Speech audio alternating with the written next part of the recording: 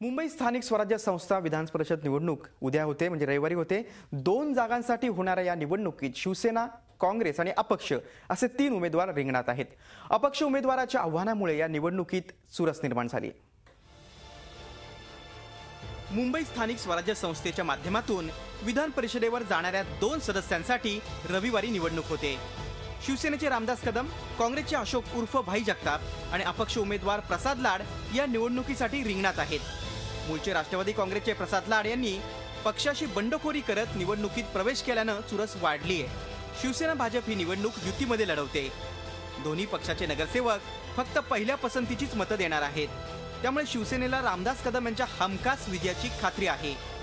काँग्रेस एनसीपीनेही आघाडीमध्ये निवडणूक लढण्याचा निर्णय घेतलाय, पण लाड यांनी उमेदवारी कायम ठेवल्यानं दोन्ही पक्षांची डोकेदुखी वाढली आहे। लाड यांच्यावर कुठलीही कारवाई न झाल्यानं त्यांच्या मागे एनसीपीतल्याच एका गटाचं पाठबळ तर नाही ना, असा काँग्रेसला संशय आहे।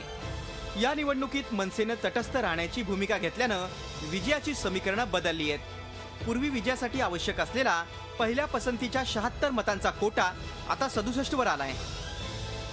या निवडणुकीत नामनिर्देशित सदस्यांनाही मतदानाचा अधिकार असल्यानं मतदारांची संख्या 230 इतकी निश्चित करण्यात आली आहे। महापालिकेतल्या पाठिंब्यासह पक्षीय बळ लक्षात घेतल्यास शिवसेनेचे 88, भाजपचे 31, मनसेचे 28, काँग्रेसचे 52, राष्ट्रवादी काँग्रेसचे 14, समाजवादी पक्षाचे 8 आणि अन्य 9 नगरसेवक आहेत। अपक्ष उमेदवारामुळे निवडणुकीत चुरस निर्माण झाली असली तरी घोडेबाजार ही तेजीत असल्याची माहिती सूत्रांकडून मिळते।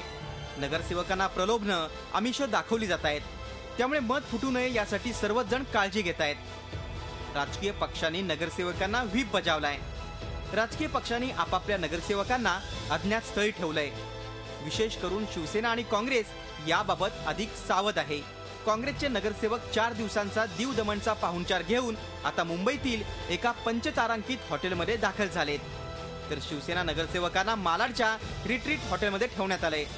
दरम्यान प्रत्येक उमेदवार आपल्याच विजयाची खात्री देतोय, मात्र 30 डिसेंबरला मतमोजणीच्या दिवशीच नगरसेवकांच्या निष्ठेवर खऱ्या अर्थानं शिक्कामोर्तब होईल।